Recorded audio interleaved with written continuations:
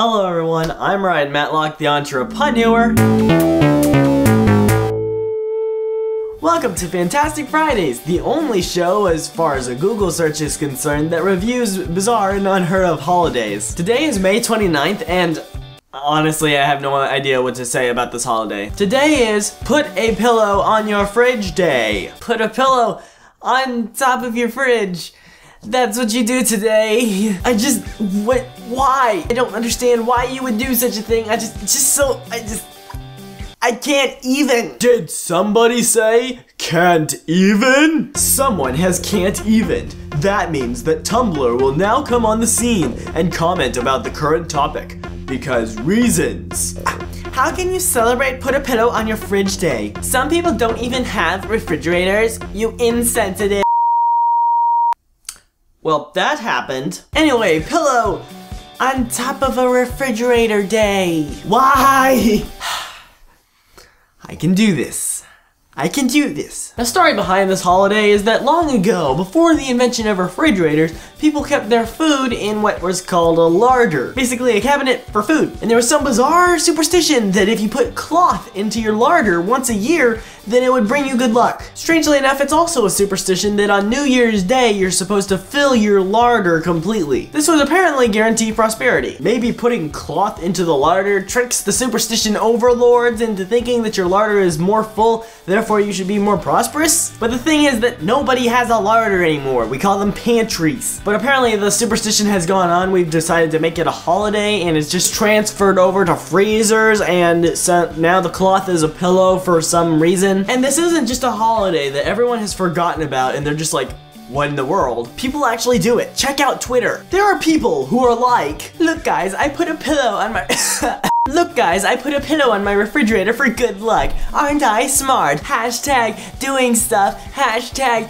putting stuff on refrigerators. Hashtag gullible. People are so dumb. People will actually believe that for no specific reason, because they do something, somehow the world will suddenly change around them and they'll have good luck because they did a certain thing at a certain time that actually has no bearing on the rest of your life. Oh, and right, and then they turned it into a holiday. Or at least I assume that's how the holiday originated. I could be completely wrong. The thing is, there's often very little info on where these holidays actually came from. So what I like to do in these situations is what I like to call making up how the holiday came to be. Alright everyone, first off I'd like to just say hello and welcome to meeting 687 of Holiday Makers Incorporated. Now we're here to discuss the next holiday that we're gonna make up. It's gonna be for May 29th. What has everyone got? Oh, sir, I have an idea. Ooh, me. Oh, yes, you, Reginald. Okay. What if we celebrated all the people who didn't participate in the Ice Bucket Challenge? I love your idea. I really do, but I'd really like to hear what everyone else thinks. What about you? Do you have any ideas? How about we have a day devoted to not making Frozen references? Hank, I love your enthusiasm, but I really think that we should focus on what's important in life, like things that actually matter. So, let's give the new guy a chance. What do you think? Oh goodness, I forgot to actually think of a holiday. Just think about stuff at home. Yeah, dirty laundry. No, that's dumb. Let's see. Oh, well, you gotta take care of your pillow. You left it on the refrigerator again after getting snacks. Put a pillow on your fridge. Yeah, yes sir, I have an idea. Put a pillow on your refrigerator day?